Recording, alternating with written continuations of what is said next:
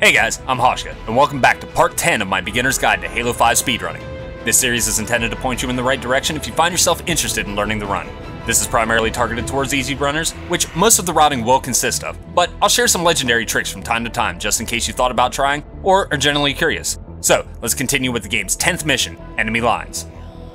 After exiting the Pelican, proceed forward while running past enemies.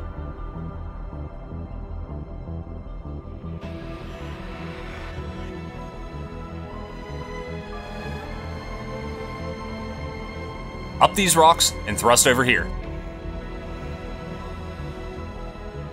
Pick up the plasma grenades under this bridge, as you'll need them later. You're intended to blow up this shield, but we want to go fast. So just jump here, clamber onto the shield, and thrust over it. Grab yourself a ghost and continue.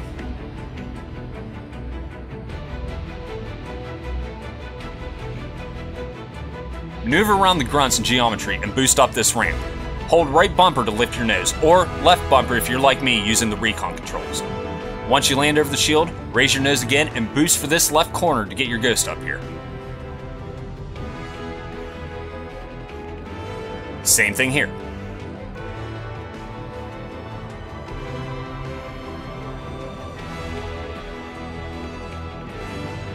Once down here, there's a shield on the other side of the map. Begin shooting at it on your way over.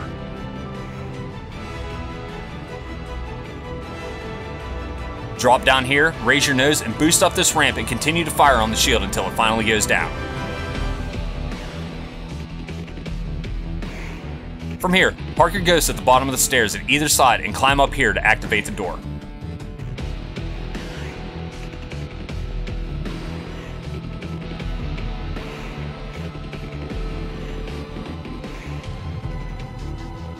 Once you drop back down, get into your ghost and continue up the stairs while assigning your team here.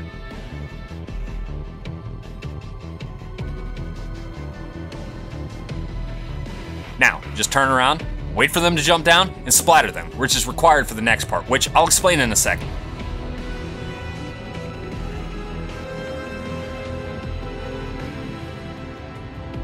Now you want to make your way over to the Phaetons.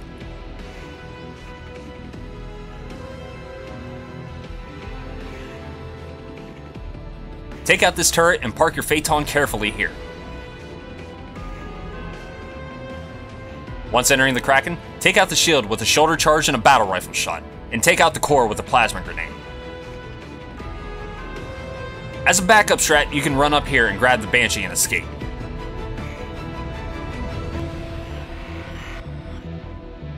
Ideally, you want to run back out here and re-enter your Phaeton.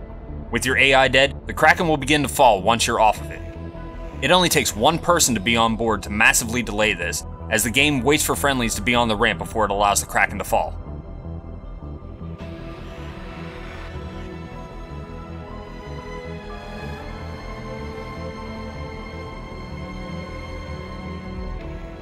Once through this door, pick up the splinters from this cache and head towards the back. Swing in here and trade for an incineration cannon.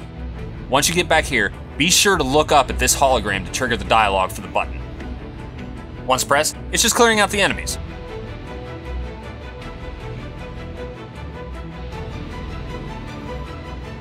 I tend to throw splinters here at spawn to take out the knight, and overcharge the other side to kill his buddy and the turret captain. The rest after that is just a few soldiers, a couple turret captains, and a couple watchers who primarily stick by the captains. Once clear, head through the doors and end the mission.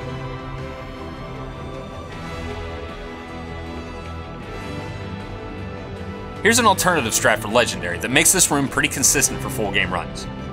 Bring the Phaeton here as normally and park it carefully on the edge of this ramp and get out. Once you exit, be sure to walk to the top of the ramp to trigger a load and walk back to the Phaeton.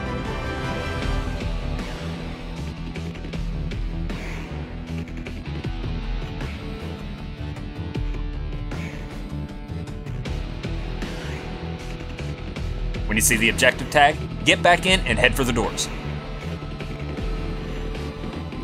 To get through, hold the descend button while holding forward and thrust through.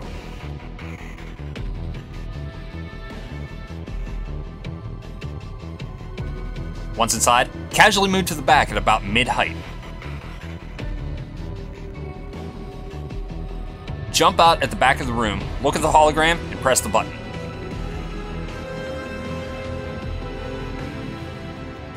You can pick up the incineration cannon if you'd like to spawn kill the soldiers that spawn over the center, but the premise is to jump back in the Phaeton and clean house.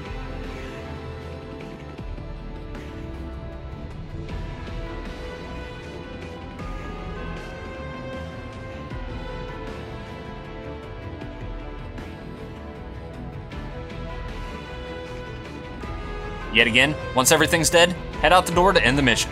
If you take the Phaeton out, be sure to be close to the ramp, as flying too high will miss the entry. Another mission in the books.